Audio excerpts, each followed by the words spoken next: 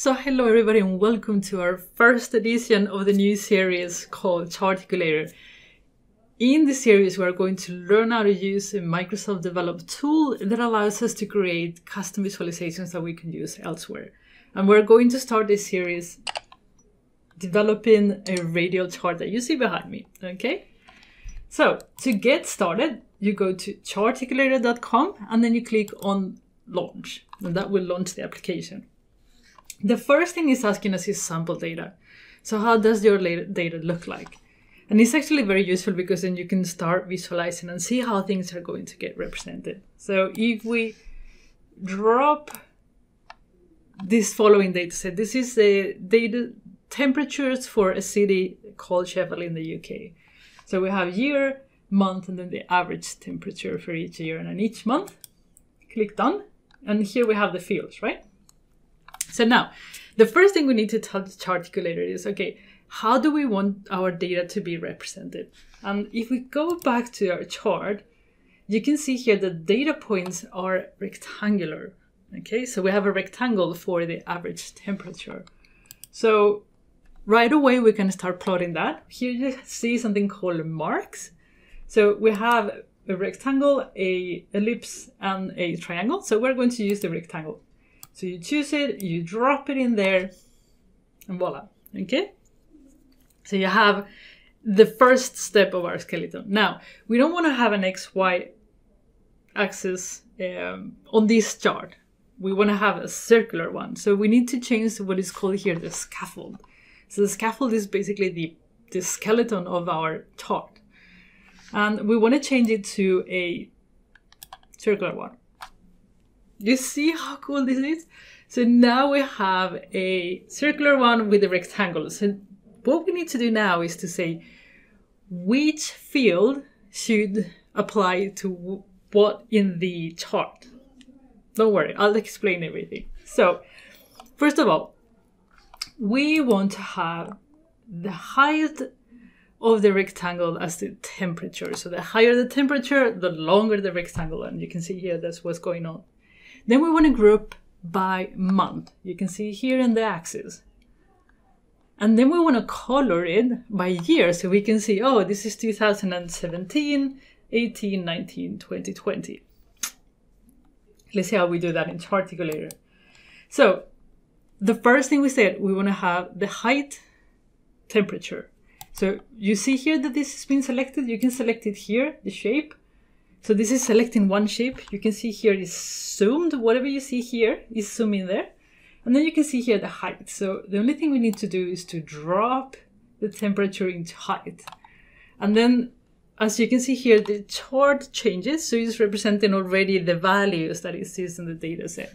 So the temperature, this is probably by year. And we want to group that by month, we said. So if you click on the chart, you'll see that the skeleton, the scaffold, you see here, the plot segment. So in here, you'll see angular axis. You don't need to actually drop it there. You can actually go and do month and drop it into the axis. Like that, right? So you see, oh, I want my data in the axis. I want the axis to be month. So I want my data grouped by month. The next thing that you see is that these things are very tight together and you want to separate them so it's easier on the eye. So this is actually very cool. You can click on that and expand it. How cool is that? Otherwise, you can change the gap in here as you like. But I thought that was super cool. And the next thing that we want to do is we want to color this by year, we said. So what we're doing is changing the shape. So we need to click on the shape and then change it that by the color, the fill by year. Cool, cool, cool, cool. Okay, now all your data charts should have a legend and a data legend, okay? But before I do that, I want to have the axis legend as close to my data as possible. So it's very easy on the eye to read. So what I'm going to do is, and again, I'm changing something on the axis. So I need to think, okay, where is my axis? My axis is on the skeleton, on the scaffold. So you need to click in here And then you will see here, I need to change something in the axis. You go to the axis, and then here, opposite. Oh, how cool is that? So now we have December, January, February, March. Now we're going to add a legend, and this was not intuitive at all, but now I remember it. So we want to add a legend for what? For the coloring. So you need to go to shape, you need to go to fill, and then if you click in there, it's like properties. Just click there and you will add a legend. Okay.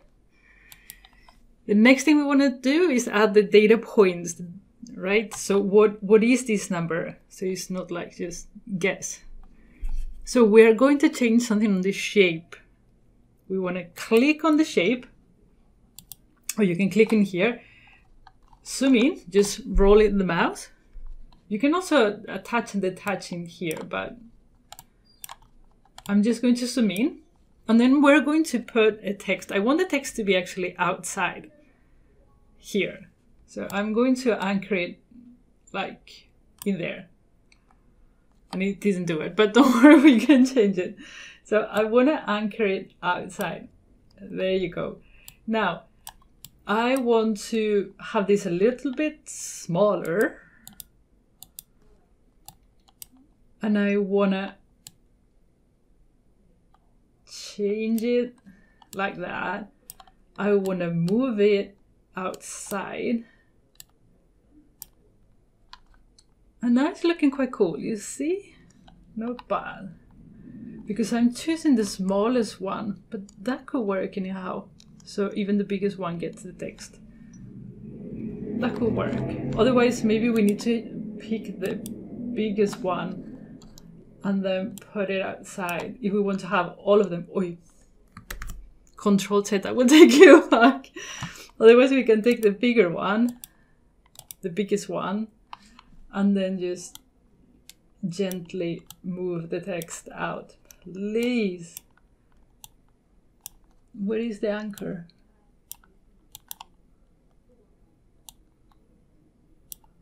Okay. And now we have all of them outside, but it would be too much outside, so I don't want to do that. But you can see how flexible the tool is, right? So now we have all the elements that we want.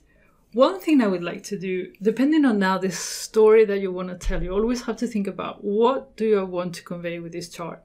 If you want to tell, or if you want to see if the weather is getting hotter in Sheffield, what I would do is to color everything gray and then get the max for each month, and then you'll see better, I think. Just color the max for each month.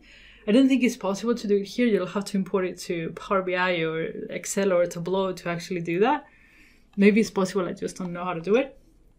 But there's another story that you can tell. I'm going to show you that's the power of these Charticulators. You can play with it. So if we click on the coloring, again, we go to shape, and then we click on the coloring in there on the properties. You have the possibility, for example, to color by temperature instead of by year.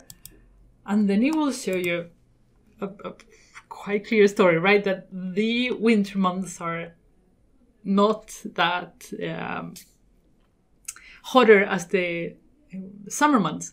But if you are plotting, I don't know, like sales data, it might show you some interesting stuff. Which months are the highest or the hottest months for you, okay? So maybe with weather, we already know that, but with other type of data, that could be quite a cool visualization, actually. So now that we have this, what we have left is to save and to export. So to save, just click save. But then you have the possibility to save as. You have this possibility to export. And you can export it as an image. You can export it as a PNG, JPEG, or SVG. How cool is that? Export as an HTML, which is what you were seeing up there. Charticulator template, I guess, is so you can plug it back in. And then there's a Power BI custom visual, so you can put it into Power BI. I'll show you how to do the Power BI thing in the Curbal channel. But it's quite good. Anyhow, so this chart, it will be available for download on the Discord channel. So I'm going to put a link down below so you can just go and grab it. And I'll be back next week with a new chart. Which one would you like me to do? So give me some tips. Anyhow, I hope this was useful, and I hope that you think the Charticulator is an interesting tool to learn. The more I learn, the more I'll show you. Okay? Until the next video, take care. Bye bye.